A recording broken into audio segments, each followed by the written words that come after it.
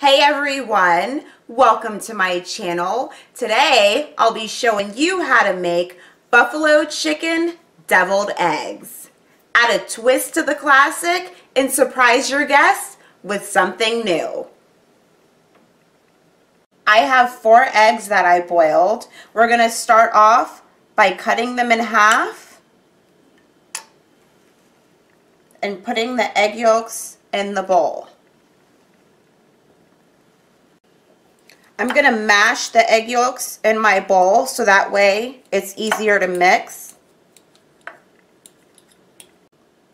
The exact measurements for this recipe will be labeled in the description box down below. Now let's get into it.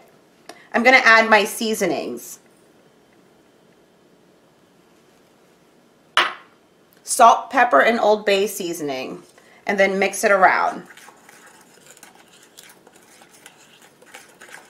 After my seasonings, I'm going to add the mayonnaise,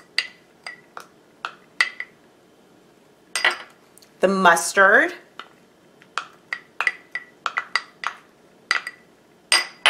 worcestershire, hot sauce. I use a very mild hot sauce, by the way. If you like it spicier, then add whatever hot sauce that you like. And I'm going to mix all of that together until it's mixed up nice and good. Now that we've got our mixture together, we're going to add the chicken. Make sure that you chop the chicken up very finely. I just use rotisserie chicken, but you can use whatever kind of chicken you'd like.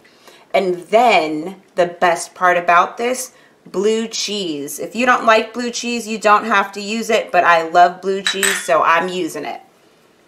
And then mix everything together again.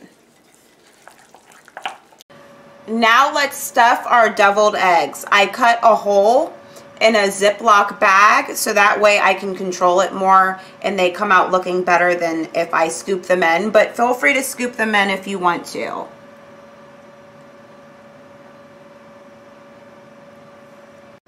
And also because I have chunks of blue cheese and chicken, it would get stuck if I used a regular piping tip, which I like to do for normal deviled eggs.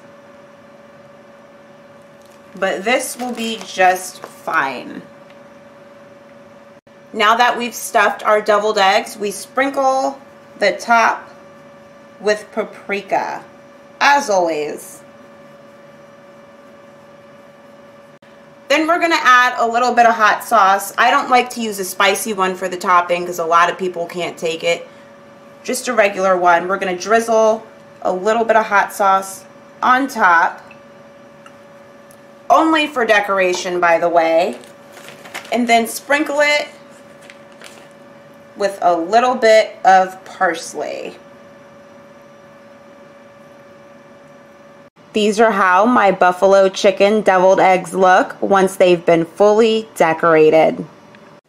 If you want to see more videos of me in the kitchen, don't forget to like, comment, and subscribe.